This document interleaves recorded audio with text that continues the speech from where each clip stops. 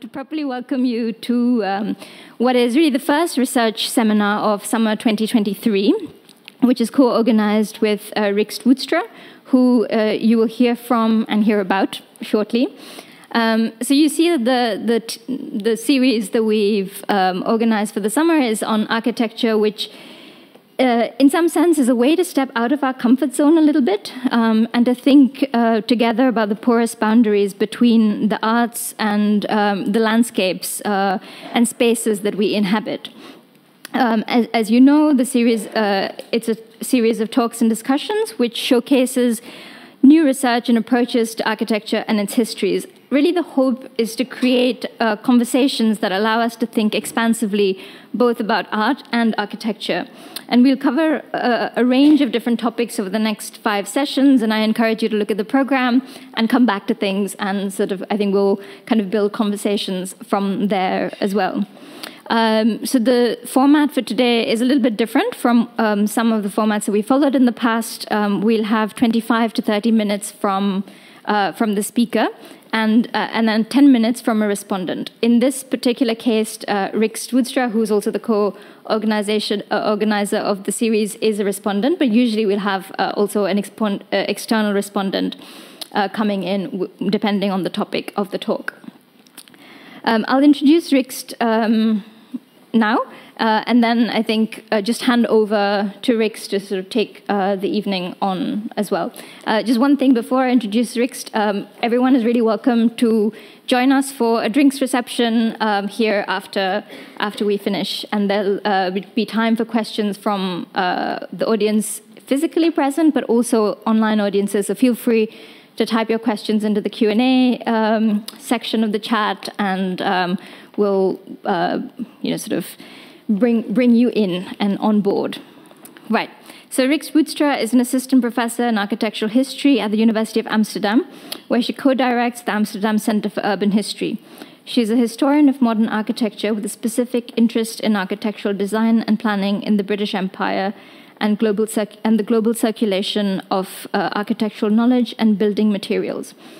Before she moved to Amsterdam, she was very close by, taught at Northeastern University in London, and worked as a Leverhulme-funded postdoctoral research associate at the University of Liverpool. And she got her PhD from MIT in the US.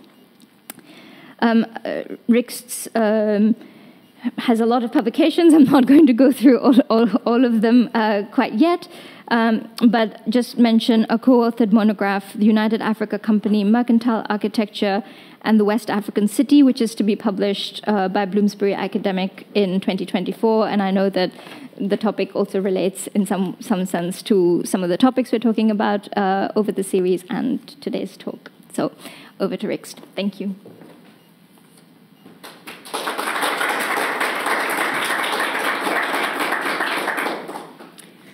So thank you, Sriya, for that introduction, and also thank you for the invitation to co-organize this series here at the Paul Mellon Center. Tonight, it is my pleasure to introduce Adjaye Tariba. But first of all, it's a pleasure to see you here tonight, despite the fact that part of the architecture world has, of course, relocated to Venice this week, where the Architecture Biennial is opening, curated by Leslie Locko, the first curator of African descent, and with, very excitingly and long overdue, an emphasis on architecture in Africa and its diaspora. And in that sense, our subject today on African architecture and performance, particularly in Southwest Nigeria, is quite fitting. So I would like to introduce Adjaye Tariba, an assistant professor of architectural history at Dartmouth University in the United States. Dr. Tariba specializes in the history of architecture and urbanism, with a specific focus on West Africa and its diasporas. His teaching and scholarship explore a multitude of subjects, including architecture and placemaking, and the ways in which folklore, orality, language, art, dance, and music are used as tools, both in an historical sense and in the present, to generate an architecture that creates a sense of place. Another subject of research is performance-based ways of designing in Africa and its diaspora, a very exciting and novel subject in architectural history that he will discuss with us tonight, and one that fits perfectly in our Architecture Summer series, in which we aim to highlight new and innovative scholarship within the history of architecture. Our speaker tonight received his PhD in architectural history from Princeton University, with a dissertation on Afro-Brazilian architecture in southwest Nigeria in the late 19th and early 20th century. He's the author of various fascinating articles, including an article on orality and permanence, restoring a Gbongan palace through spoken architectural history in the Journal of the Society of Architectural Historians, and also, quite recently, a wonderful essay on a 19th century mosque in Lagos Colony in the book Race and Modern Architecture, a critical history from the Enlightenment to the present. Please join me in welcoming Adedoyin Teriba.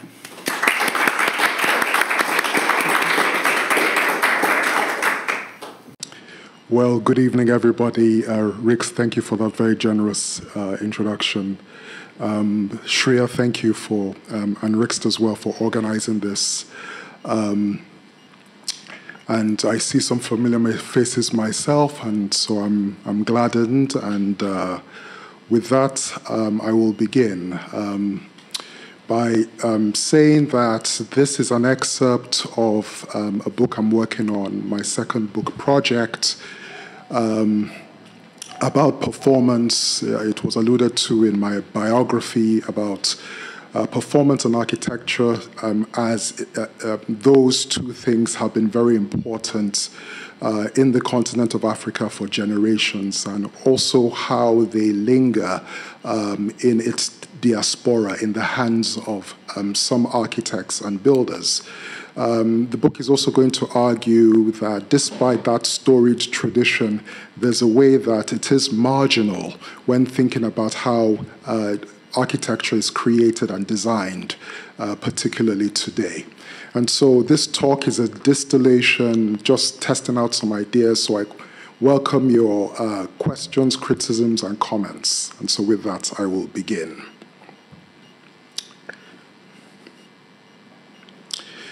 I am going to invite you to peer beneath the veil into a conversation occurring amongst African architects and professors of architecture that is equally pertinent to the larger discipline of architectural design and the historiography of architecture.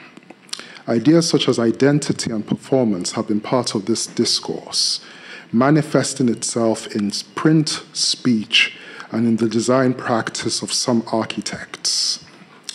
In this talk, I hope to show the ways in which design was and is part of a larger, holistic enterprise, integrating it with other fields such as dance and music. Thus, it is my goal to provoke us to think of how architectural history can be harnessed as a living tradition that engages with old forms of interdisciplinary making of places and monuments, even as it rethinks what contemporary architectural and urban design could be. I will begin with a survey of recent trends on the continent that explore the interplay between culture, design, and architecture. In 2014, the Ghanaian architect Joseph Osei Addo tried to organize a conference that would deal with the challenges and opportunities of creating architecture and other design-related disciplines in Africa in the 21st century. Addo, president of Archi Africa, you see the logo on the upper right-hand side, a not-for-profit organization, was committed to addressing that very issue. Several panels in the conference were to focus on the state of the various design disciplines in the continent. The main event was to be a discussion between Francis Kerry, the Burkinabe architect, Sir David Adjaye, and Kunle Adeyemi, a Nigerian architect. The conference was to be called African Perspectives, the Lagos Dialogues, because its venue was supposed to be in Lagos, Nigeria. In some ways, it was a resuscitation of conversations about regionalism and architecture that have gone on for a lot of the 20th century. The American architectural critic Louis Mumford is just one example in his description of a Bay Region style in San Francisco, California, to more recent decades where the contributions of Alexander Sonis, Leon Lefebvre, and Kenneth Frampton were prominent. Unfortunately, the Lagos Dialogues Conference, a kindred spirit to these conversations of regionalism, did not take place for reasons that remain unknown. Nonetheless, the discourse about the relationship between contemporary African cultures and design on the continent continued apace, manifesting itself in different places and times.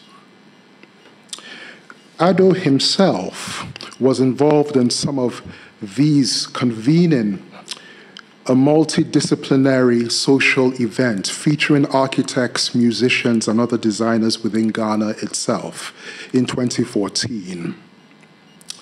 The event was called Why Design Matters. In 2021, Archi Africa had a pavilion at the European Cultural Centre's Time, Space, Existence exhibition in Venice that ran with the 17th Venice Biennale. In 2020, the Faculty of Architecture at the University of Lagos in Nigeria organized multiple Zoom seminars focusing on the relevance of ornaments in the creation of contemporary architecture. One speaker asked whether reenacting rituals were necessary to create new expressions of architectural ornament in pluralistic societies, where in past eras, artisans had to participate in rituals to be prepared to create architectural forms. Some citizens are atheists, agnostics, while others are devotees of monotheistic and even polytheistic religions. How, the speaker queried, would ornament on columns and other building elements, if people wanted to see ornament on buildings, be created in a region saturated with the religious and the irreligious alike? At the conference, I urged my colleagues to revisit how older traditions of building in the region were performative, to initiate new discussions about the relevance of performance in contemporary architectural design. This paper today, then, is an elaboration on that point made in the University of Lagos conference, focusing on how a type of architectural history was not only performative, but was used by one monarch to rebuild his palace, and how in the hands of some contemporary architects, memory, performance, and design intertwine in their design praxis. The purpose of illuminating this episode, or these episodes rather, is to make the argument for a place in the historiography of architecture and the design disciplines for a plethora of architectural history types, including those that are performance-based. Put differently, this presentation will show how one monarch used architectural history as a design tool and how such performative approaches to design come to the fore in contemporary architectural practice. In the mid-1980s, an ailing monarch, Solomon Babayemi, who you see on your left-hand side, of the Kingdom of Bongon in southwest Nigeria, thought it best to present a paper at a conference in absentia, instructing a British scholar, Karin Barber, to deliver the paper on his behalf. Professor Dame Karin Barber is an emeritus professor of cultural anthropology at the University of Birmingham. The paper in question that Karin Barber presented was about the occurrence of oral poems of palaces in southwest Nigerian kingdoms that were at the very least 300 years old, and in the case of Babayemi's kingdom, were used as a tool to reconstruct his own palace. In addition to being the ruler of his kingdom, Babayemi was a distinguished scholar. He took his PhD in Yoruba literature, Yoruba, a language in southwest Nigeria, from the University of Birmingham in 1962, writing a dissertation on the fall and rise of the Oyo Empire in southwest Nigeria. He had also written about ruins of many kingdoms in the region and collected poems of particular palaces as well. That was part of his area of study. Those poems are known in Yoruba as Oriki Orile. I will devote the next few minutes to describe what such poems were, in part because the word poem does not do justice to their multidisciplinary and multisensory nature. The first thing to note is that each southwest Nigerian kingdom, and there are several to this day, had an Oriki Orile that was uttered orally by a royal griot. The poem contained the origins of the kingdom, traced the succession of rulers, signified prominent historical episodes in the kingdom's history, and without warning, praised the builders of the palace. Some of them even described the building elements that the artisan was known for. Additionally, Oriki Orile were performed in a way that incorporated music and dance. Instruments such as the dundun drum, also known as the talking drum among the Yoruba, accompanied the utterance of the Oriki Orile. And so what I'm going to do for the next few minutes is actually try and reconstruct. As I said, they were performed to the accompaniment of music, different instruments, and dance. And I am just starting this research about this living tradition that persists. And I'm going to play just some instruments and actually recite some of the, an excerpt of a poem that speaks to a builder, what a builder did on a particular palace, and that is his palace. And so this will start, the first instrument I want to introduce, it will take a few moments, is the shekere, a rattling sort of instrument.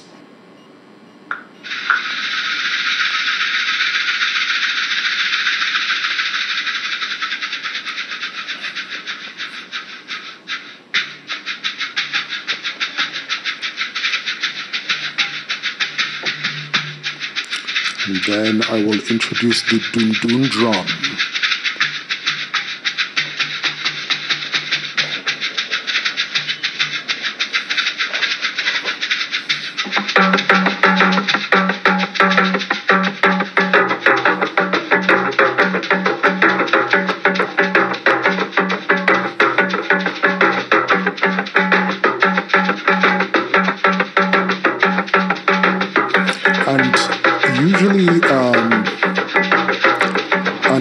Beginning this research, but at times this syncopation was overlaid with an orator who would utter the poetry, and that I will do right now, with an accompanying English translation.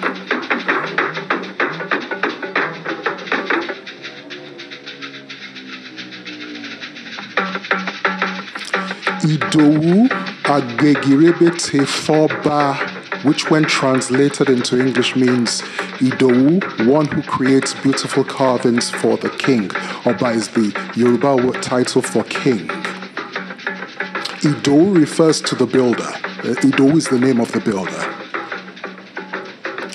Botingbe Odo, which when translated means he was not only an expert in carving mortars, that is, basis for Shango ritual containers, Shango being the deity of thunder in southwest Nigeria.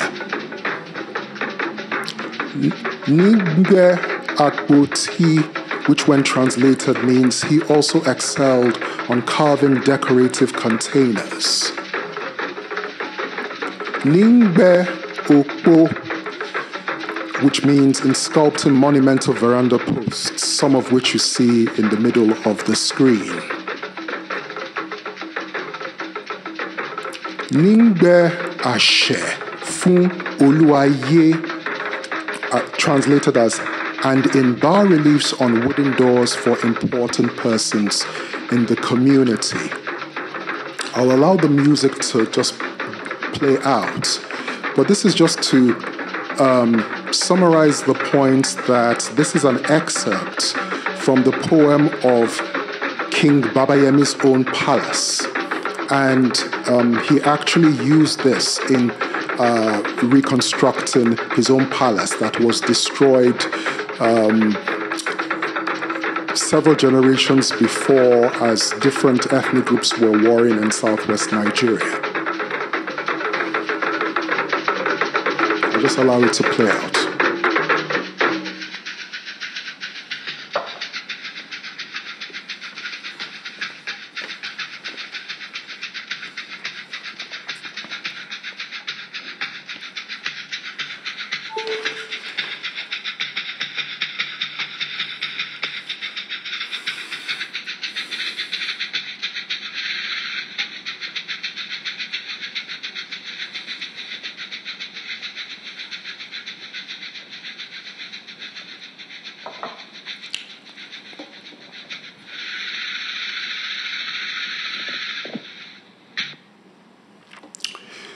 So back to the script. Each southwest Nigerian king learned the drumming and dancing that accompanied the utterance of the Oriki Orile.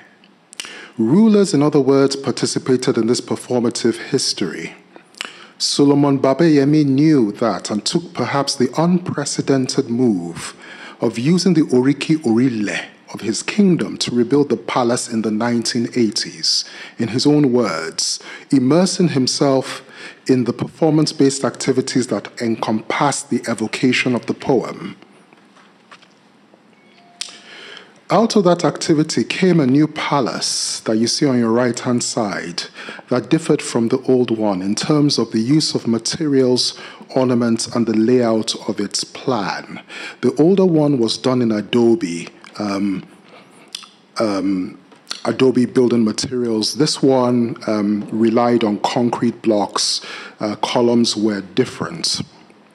And just to give you a sense in terms of the plan, an older palace was known for its open courtyards. It's a way, in a way, the greater the number of open courtyards, it added to the prestige of the palace, added to the complexity. So it was this spatial way of adding grandeur to these palaces.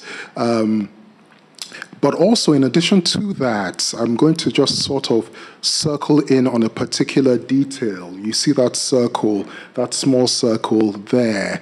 That is a detail of a sculpted column, which was very, very popular. More about sculpted columns in the course of this presentation, but I wanted to just indicate where the location of this sculpted column within this older palace scheme.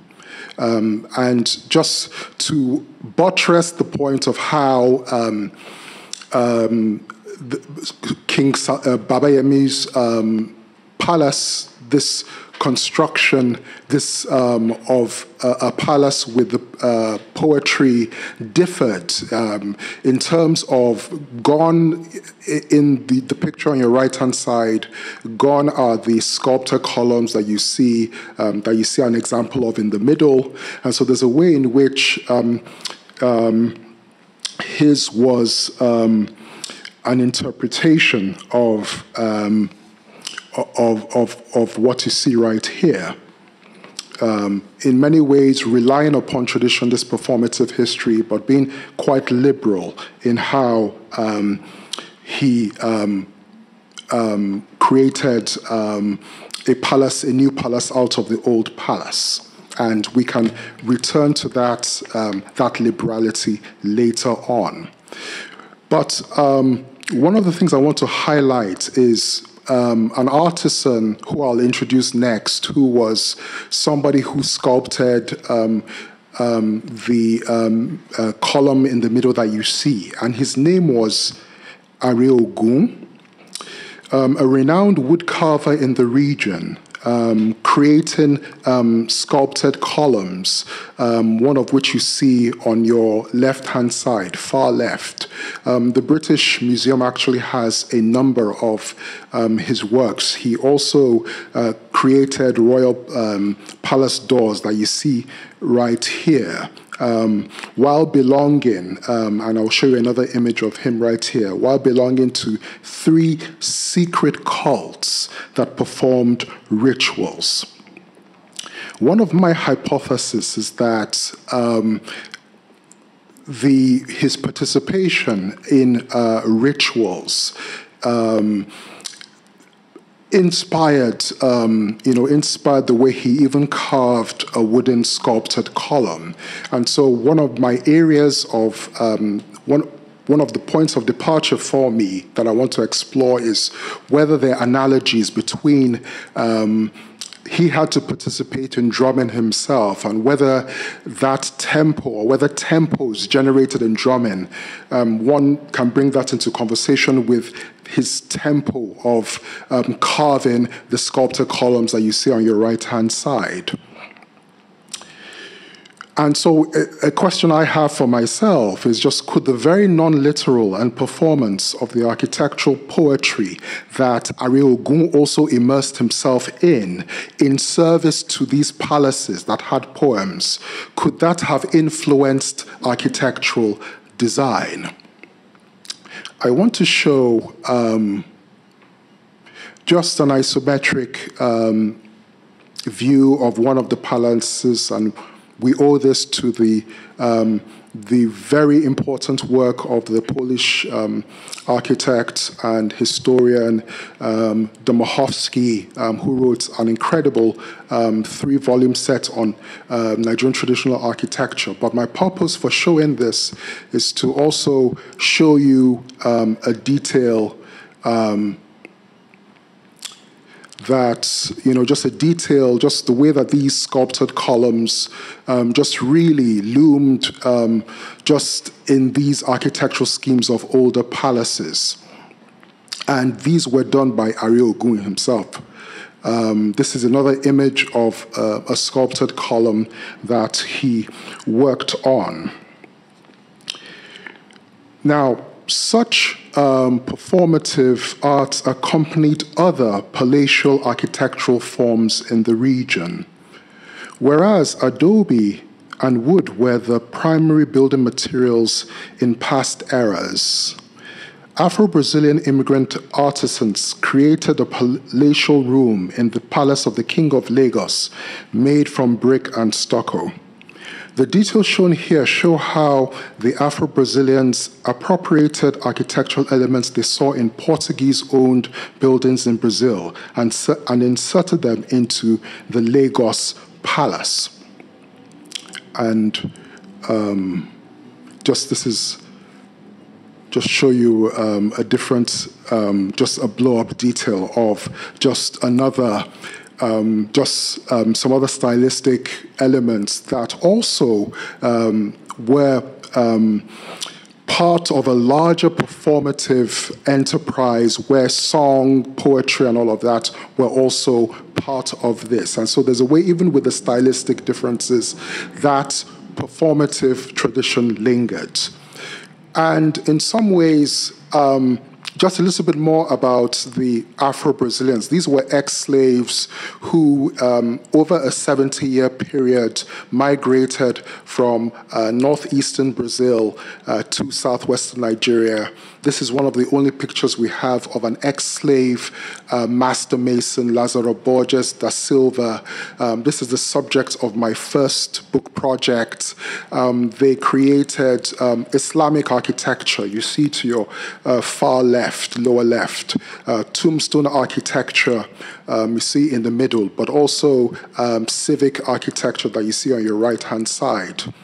Why this is also pertinent to a place like this, the Paul Mellon Center, is that some of these ex-slaves, on starting to create architecture in southwest Nigeria, were then sent by the Lagos colony to the Public Works Department to get to get training in architectural drafting and what have you. Almost an augmentation of the performance-based approaches to design that they were doing. But in addition to creating architecture, the built form in the atmosphere of ritual and performance, that didn't stop with the completion of the building. There's a way in which masquerades, like the Gelede masquerade that you see here, a picture from the 1970s, danced through, around, and around these buildings as well. So there was a performance-based activity even on the completion of the building. And the Gelede spectacle itself does merge history. It does merge all sorts of things into its performance, just further just showing the ways that the built form, so to say, and these performative activities were just augmented together. And so this is to say that hence King Babayemi, to go back to the monarch, was only the latest in a line, at least in southwest Nigeria, of monarchs who appropriated other construction technologies and architectural styles, even while reenacting the palace's oral architectural histories in performance. More recently, Sir David Adjaye used the top part of one of Are Ogun's columns as the basis for the American Smithsonian Museum of African American History and Culture. Additionally, for more than 2 decades, David and his brother Peter have created a non-linear architectural design process where David gives Peter conceptual sketches of designs and Peter in turn composes a soundtrack. Peter then gives the composition to David, who completes his design. This is all to say that the tradition of using performance to inspire design continues in the brothers' collaboration. In the year 2016, Peter released a vinyl record called Dialogues, Music for Architecture, that featured 10 tracks, 10 soundtracks that Peter composed for David's buildings and pavilions. I'm going to play one of those soundtracks, and this being the 30th year anniversary of the murder of Stephen Lawrence in London. Stephen Lawrence Day was April the 22nd. He was a young man who was an aspiring architect, and David, Peter, and Chris O'Feely collaborated on the building that you see on your right-hand side. What I'm going to play right now is the soundtrack called Reflections on a Golden Dream that Peter composed for the building and in the memory of Stephen Lawrence.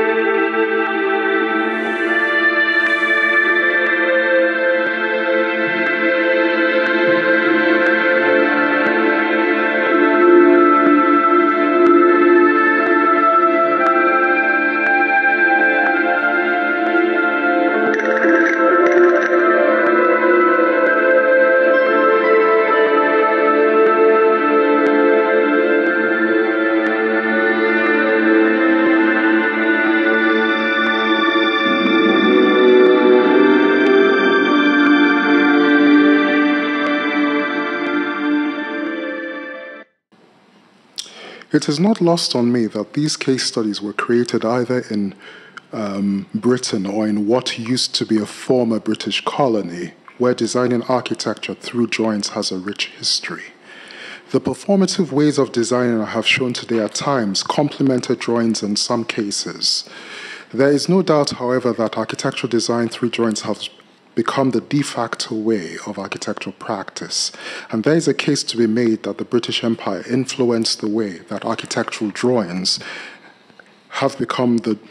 became the dominant way in its colonies, even in its former colonies. The instance of the efforts of King Babayemi to preserve an embodied architectural history that relies on a plethora of artistic genres and to use that to create a new palace is an instance of history designing architecture in my estimation. The Adjaye brothers' use of the traumatic event of Stephen Lawrence's murder is another instance. These episodes indicate the continued practices of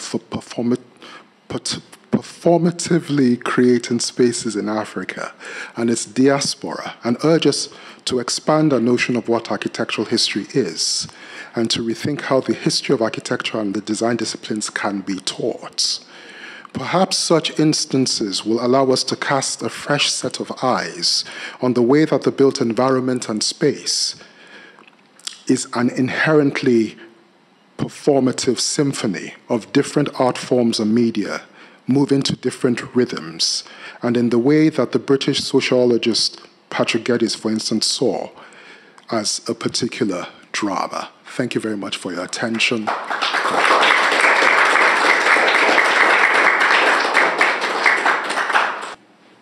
First of all, thank you so much for this wonderfully rich and engaging talk.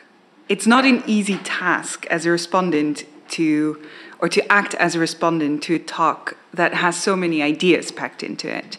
But I'll give it a try, and what I would like to do tonight is to pick up on 3 particularly interesting threads within the talk connected to 3 separate questions, although, of course, I have some more, and I'm sure all of you do.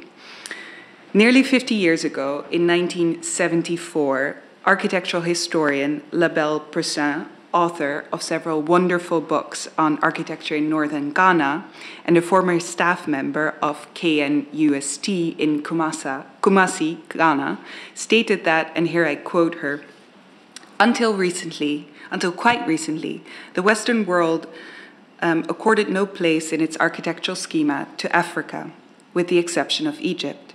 The subject of African architecture was, and indeed still is among many, not considered worthy of recognition, end quote. Fortunately, much has changed in 50 years. If this year's Venice Biennial shows us exciting examples of present-day architectural practice across the continent and glimpses of an African future, then our talk tonight has demonstrated that the field of architectural history is indeed thriving.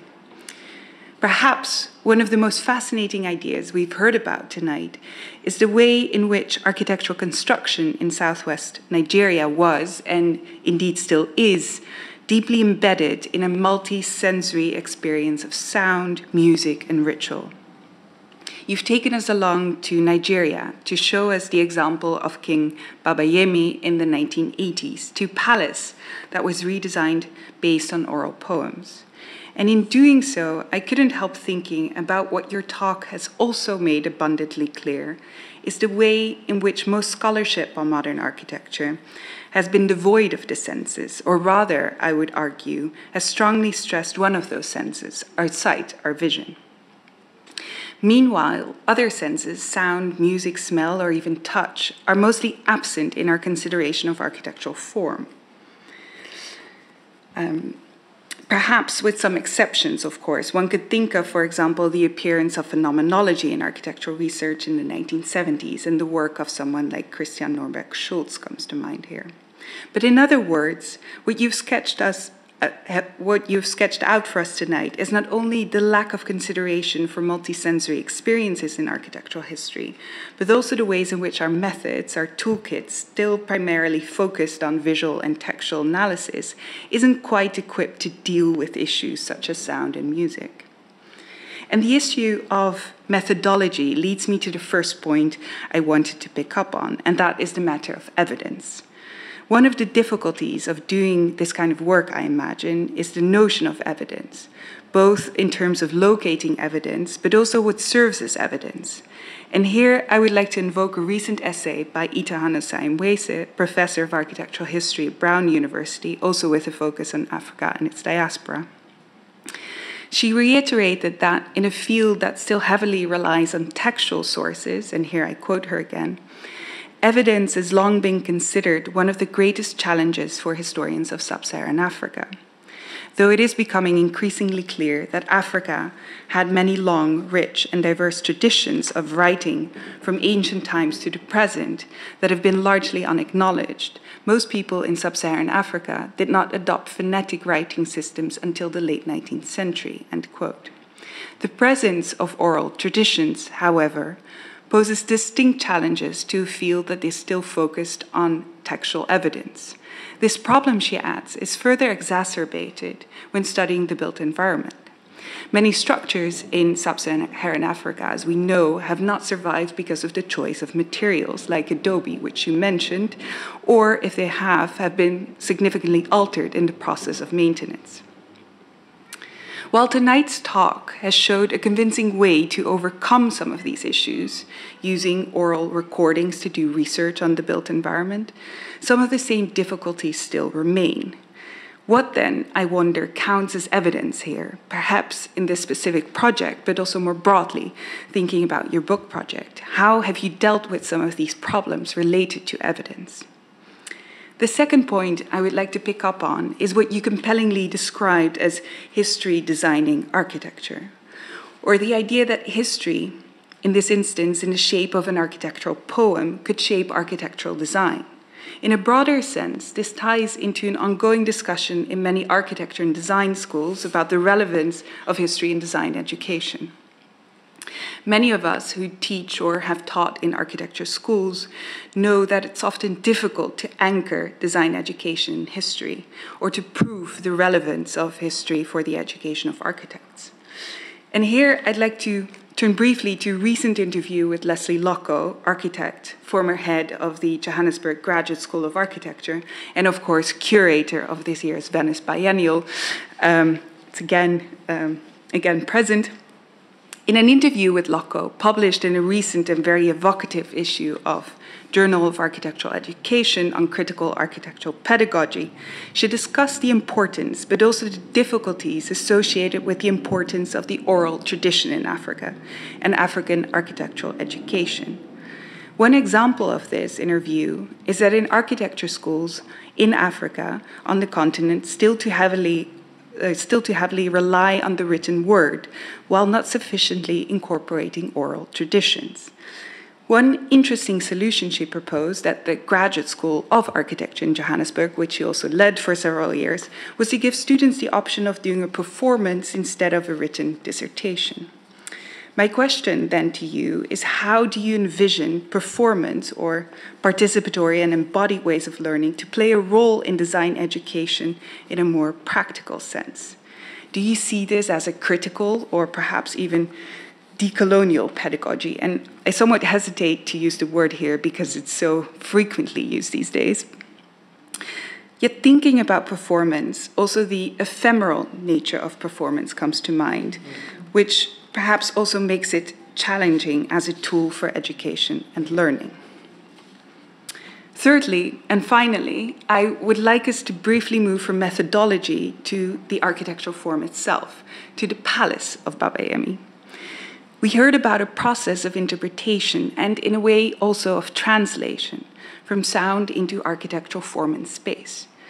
And what struck me was your description of Babayemi's translation as a liberal interpretation of the architectural poem. And I think this prompts the question of the broader cultural significance of the redesign of the palace. In appropriating the poem and conflating the past with the present, what is perhaps the political dimension of his interpretation and the political dimension of these incredible ornaments you've showed us? And with these 3 points, first, the notion of evidence in West African architectural history, the role of performance in architectural design education, and finally, the political dimensions of using performance for redesign, I would like to hand it back to you, Adjaye, and ask you to join me now in the front and perhaps give a response to maybe one or more of these points, if you'd like, before we turn it over to the audience, of course.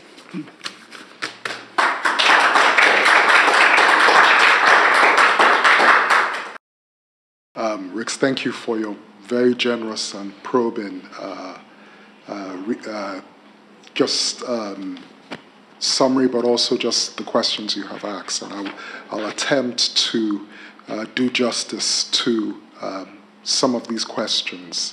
I think if I were to talk about evidence, what counts as evidence and how I have dealt with that, it's a great question, and it's because this project is ongoing. I'm just really at the beginning, but it does. There's a way in which your question about performance and the place of performance in architectural education is related to this question about evidence. Let me try and attempt to respond to the latter, how I have dealt with the notion of evidence. So part of what, there's a way in which these, let me say this, the first time I heard of such a tradition was acquiring the report that King Babayemi himself wrote, listing different palaces, poems of palaces, poetry. And that point is significant because it was transcribed. I didn't hear these poems in their original contexts. And part of what I propose, part of the way I propose to deal with this, and this is where, your discussion of ephemerality is also important. I am afraid that going to southwest Nigeria and going to some of these kingdoms, there may not be a lot of people who are still performing this poetry in its multidisciplinary context.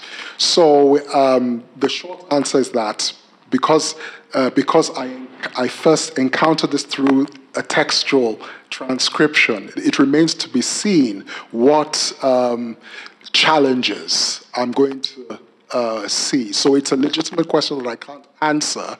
I realize the risk of that, but I think there's something there. I think what I would say, though, is how important the performative part of this tradition is, that this tradition of oral poetry, or just poetry of palaces, was performed. I want to emphasize that and to really begin to try and engage with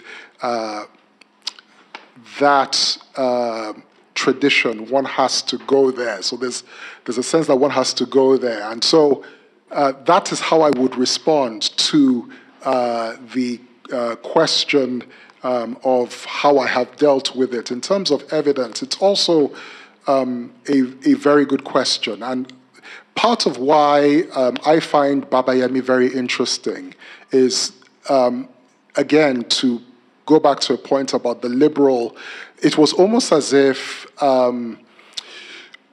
part of the purpose of his performance of the poetry was to create a sonic and performative atmosphere where the new building could be built. And it was almost not as important what type of building was built. What was probably more important was just creating the atmosphere. So merely performing, not merely, but performing,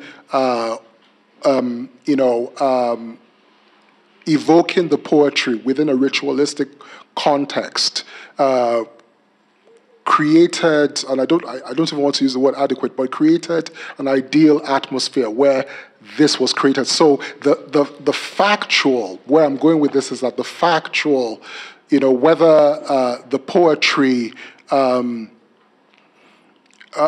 other words, so just give me a perfect example. The excerpt of that poetry that I read referred to an Ido, who was the builder. And when he built the palace again, Ido was not involved. And so it's almost as if Ido became a model, an idea, right, that needed to be performed in order for his liberal, interpretation of what that palace would be. So there's a way in which the question of what constitutes evidence, it's the sonic atmosphere. It's that as opposed to some faithful, right,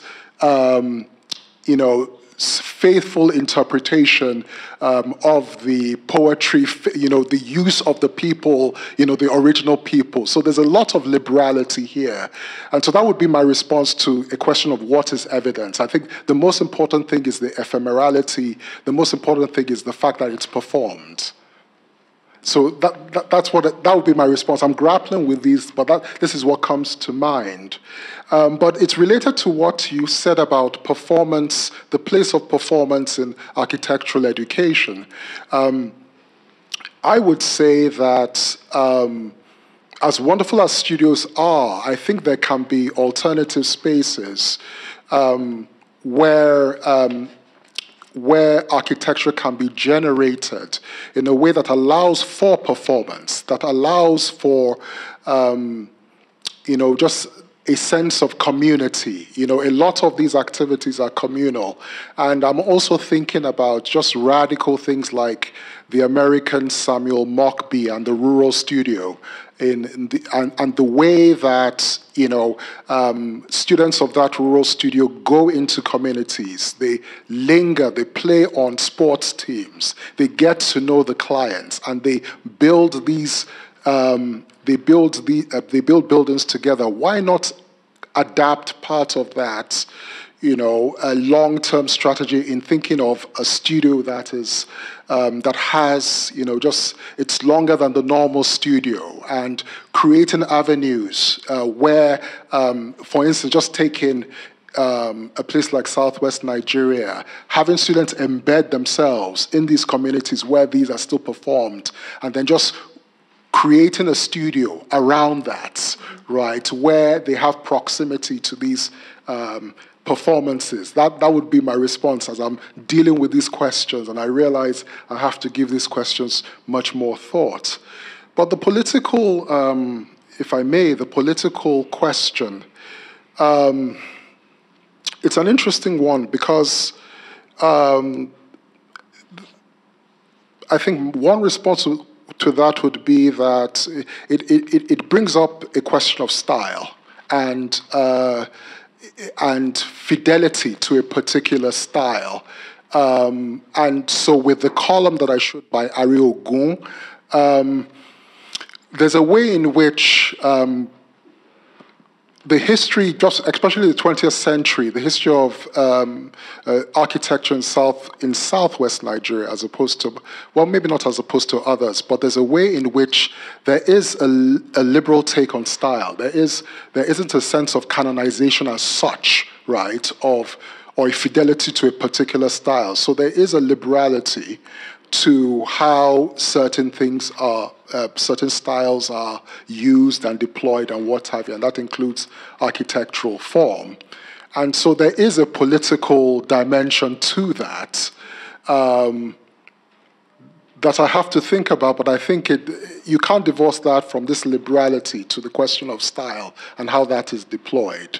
So I would just say that just right now, but I really thank you for these. I will grapple with them some more, but that would be my response to these three things right now. So thank you. Well, thank you for answering all three of them. That's really important. I think especially your first, I don't know if this is working, but I think especially your what you said about the ephemerality of this tradition and the ways in which it changes as well is very interesting, but also challenging in scholarship that is, in a world of scholarship that's so much focused on replicability and permanence. Right, yeah. But let's open it up to questions from the audience.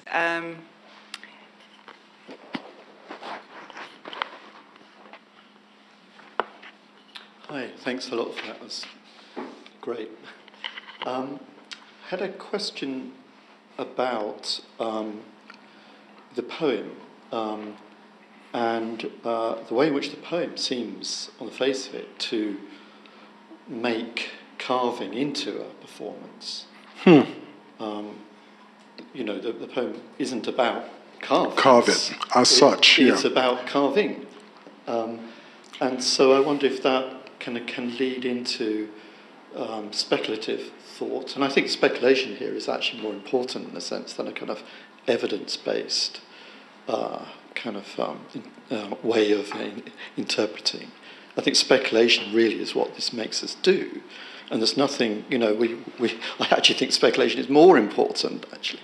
But speculating about the idea that the making is the performance, what happens then to the idea of performance around the finished column, a finished column such as the one you showed, and the fact that that column is in a particular place beside an open courtyard? What happens then in moving from carving as an act to a carving? It's a good question, and this is something I have to give much thought to. I mean, the few times, granted, through documentaries, the few times I have witnessed carvers chip away, so to say, and engage with different types of wood, there is definitely a rhythm. There's a performative dimension. And I have to think about this a little bit more. So there's the performance of that making, that carving, as you stressed, that. So there is that. To the latter part, what happens, to the latter part of your question, what happens, depending on the subject matter of the sculpted column itself. Sometimes what is depicted is a king's horseman that has a storied history in southwest Nigeria. The playwright Wole Soyinka wrote Death and the King's Horseman, really highlighting the importance of the king's horseman. The king's horseman occupies a very important place in southwest Nigeria. And so there's a way in which that is communicated, in that courtyard. Just the idea and the importance of that. And so it continues a function as a finished product. It's not even really finished in a sense because it's venerated and what have you. But also, especially women who have gone past the childbirth, so women of a certain age, for instance, are venerated. They are very powerful historically have been very powerful in southwest Nigeria. They support the kings in a sense. And there are a lot of these sculpted columns that are depictions of those women as well. So these columns, even after the performative part of the carving has taken place, they are intentionally put around the courtyard precisely because of their status. So there's that dimension too. And in some cases, I mean, with wood sculptures in general, the sculptures of twins loom very large in southwest Nigeria as well. Those are fed. Twin Ibeji, they're known as Ibeji. They are clothed, they are fed. Right, so there's a way, in terms of performance, it's a great question. There's a way in which, with some of these sculpted columns, the carving is just the end of one performance, and there's another type of performance as well.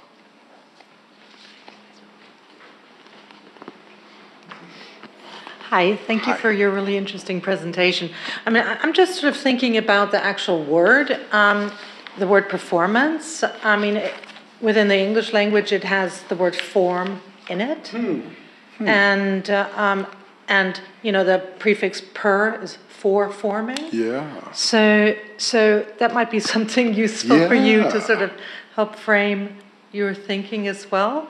Obviously, it's in the English language, and other languages have different kind of words, and it would, obviously you're forming something, and the performance itself, the act, as an act, has a kind of a shape. It has a front. It has, any dancer will say, no, dancing has, the ballet always has a front. There's a place where you're viewing it, and it has a form, and perhaps the humans is a kind of an architectural thing as well within the performance. Yeah. I don't know. That's just my idea. Thank you. Okay. Yeah. Thank you. Thank you. Thank you.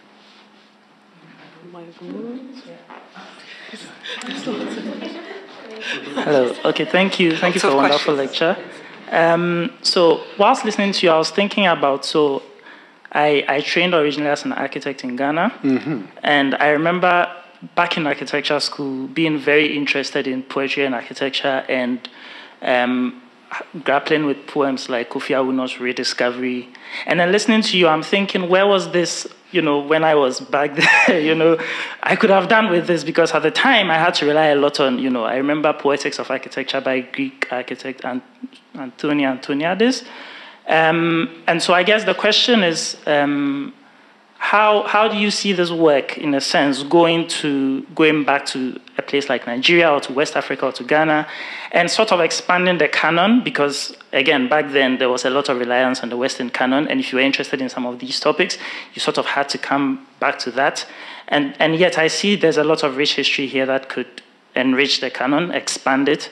And the second question would be, based on your research, what is your reading of, let's say, the contemporary West African architectural scene, especially as it relates to its own history, and how that history is appropriated or ignored or, used, if at all?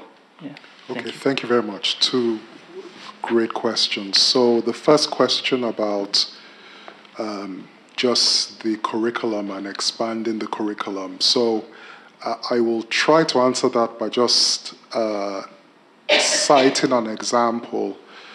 Just a few examples in Nigeria. There was a sort of revolution in the curriculum of art practice where, certain students, Nigerian students, demanded that Nigerian art be taught, that they were only taught just from the Western canon, so to say. That has been less successful. There was a moment, and Lukács here has talked about that a little bit. There was a moment, especially in the Zaria School of Architecture, where where there was this demand for a broader architectural history offering. It hasn't had, just decades after that. It didn't go anywhere. I studied architecture in Nigeria in the 90s, and there were no offerings whatsoever. And I can count the number of schools of architecture in Nigeria where there were no offerings on Nigerian architecture at all.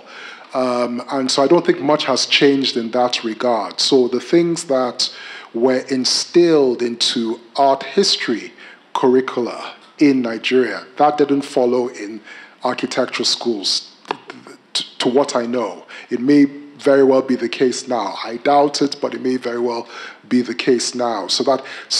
And that is interesting. Why that has been the case is quite interesting. I would allude that to, at least it was the case when I was an undergraduate student, just this desire to, quote unquote, catch up with the West and just to be very fluent in modernist architectural forms in the West. That was that was the goal of many, many students. So there's something there that's worth talking about. Your question about just contemporary, West African architectural practice.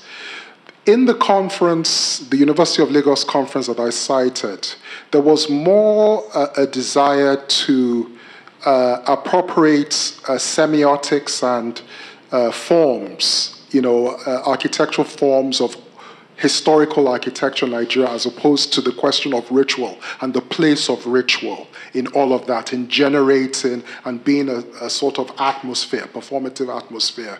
And so that my sense is that with, at least, and I can only speak to Nigeria, I can't speak to Ghana as much, but there is this move, right? There is a growing critical mass of people who are interested in the question of, semiotics and what have you.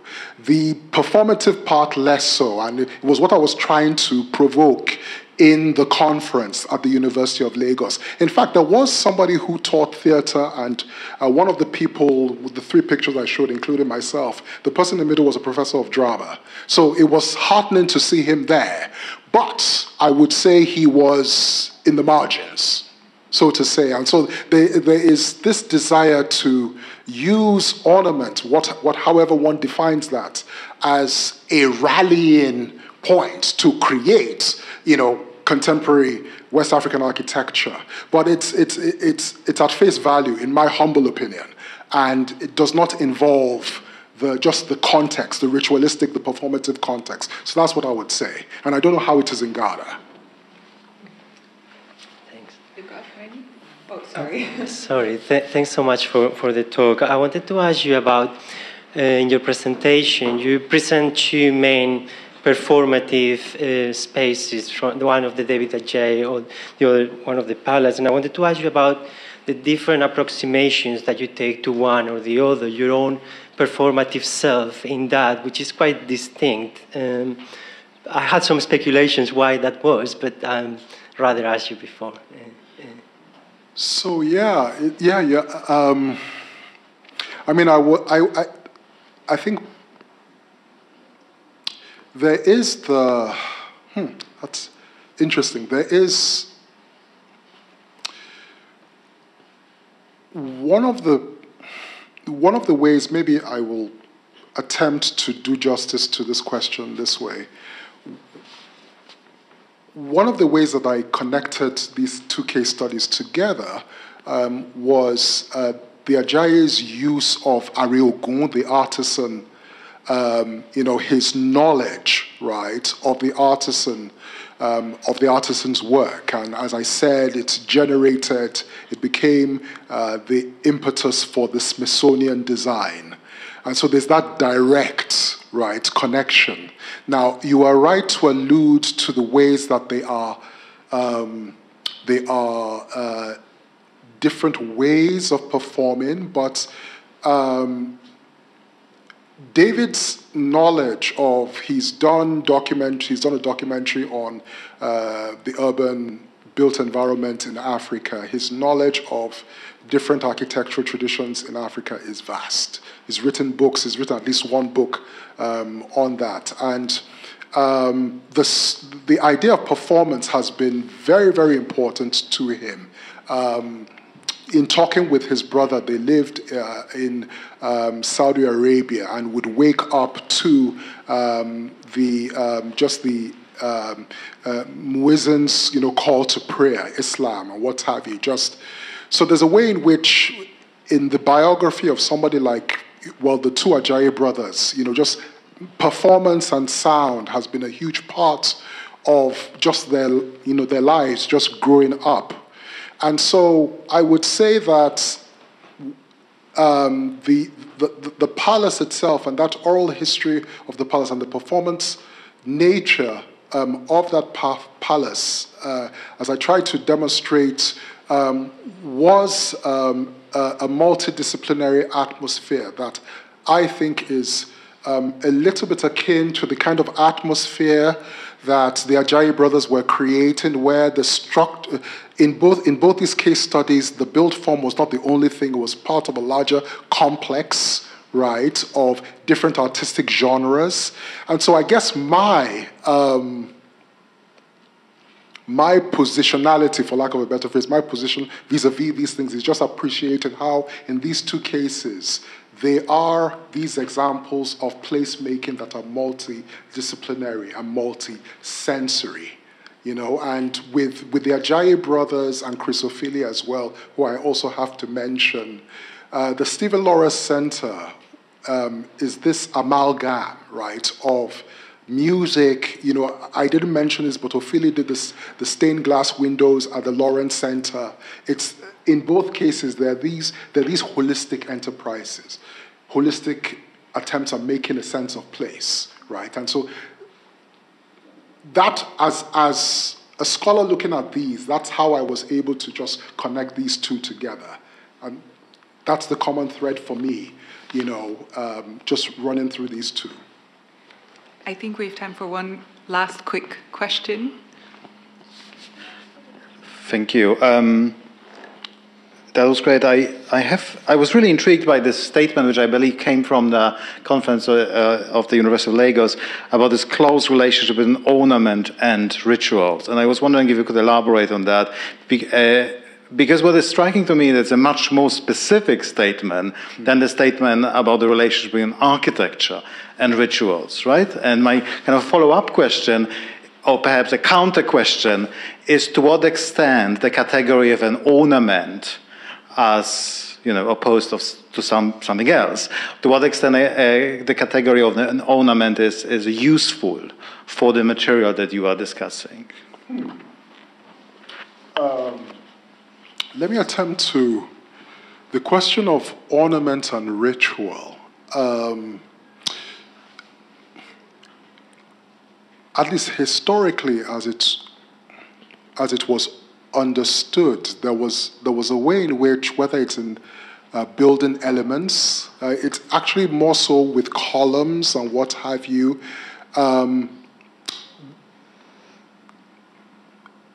There's a way in which those building elements were the culmination, but also a very concrete part of what was otherwise, in some cases, much more ephemeral, if that makes sense.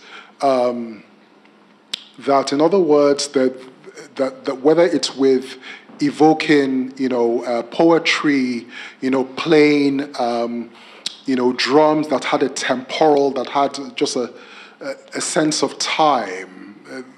There was a way in which ornament considered a certain way, and by that I'm referring to the wooden columns in particular. Of course, you know, ornament abounds in a variety of ways. That was something that was that manifested itself in a way that had a different kind of duration than, say, you know, the uttering of poetry, the dancing, and the drumming. And so ritual, the way that ritual and the ornament, the creation of the ornament was part of the ritual. So the way I would respond to that is that the ornament of wooden columns was almost a different physical manifestation of what was also a holistic process. But if one were to think of ritual in terms of the music and the poetry alone, there's a way in which the sculpted columns were part. They were, again, I'm sounding like a broken record, but they were this, I don't want to say more concrete, but they were just a different kind of manifestation. That would be how I would respond to that. But what was forgive me, what was the second part of what you were saying? And to what extent the category of ornament is a useful category of distinction? It's a good question, and I'm thinking through this, and I'm not sure that I can actually distinguish. Yeah, I mean, the question is making me think of how people have defined ornament, right, and you know how people have defined ritual, how people have defined architecture. You know, I mean, I think this question is forcing me to actually really interrogate these, because I think I know it's a leading question, but I think as you are pushing me to think about these. There are ways that the boundaries, the false boundaries or whatever, could be, just problematized and blurred even more. So I'll have to think about this more. I hadn't really thought about that.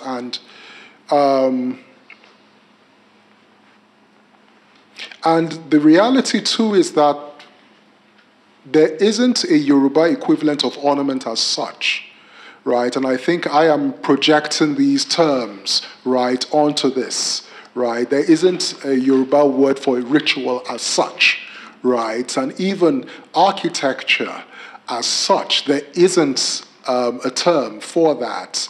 The closest, there are terms, there's a term for a palace, right? There's a term for that. There's a term for home, right? Ile. And usually Ile encompasses the poetry, it encompasses, just the features. So no, you are right to push me and to really make me again just look at these terms. How am I deploying these terms? There may be something there that I need to just think through a little bit more. So thank you very much. Yeah, thank you. I actually think we have time for one more question. Yeah, we have a question from our online audiences. We have a couple of comments. So just to for those online, we'll pass these on to Adjaye to look at, maybe respond by email, just for him to know. There's a question that I think you've already answered in many ways, but I'll sort of ask it anyway. This is from Deyemi Akande, who asks that in the Babayemi example, one sees a significant departure from the early style. How much of the old was he able to represent in the new palace, considering that he relied on history, archaeology, and folklore as primary sources for his reproduction? I know you've talked about it in your response to Rixt. And I was wondering also if you could tell us when the new palace was sort of inaugurated and built? Yes, it was in the 1980s. Okay. It was built in the 1980s. And my sense is that the Babayemi was very much a product of the 20th century, the latter half of the 20th century, and had no qualms about just employing in a very liberal fashion different elements of, different stylistic elements of architecture. And it speaks to very much his place in history. So that's what I would say, that he had no qualms about that. And that the atmosphere of the performance was more important to him than a literal translation, a literal depiction of stylistic elements from the early part of the 20th century or the 19th century. Yeah, oh, thank you.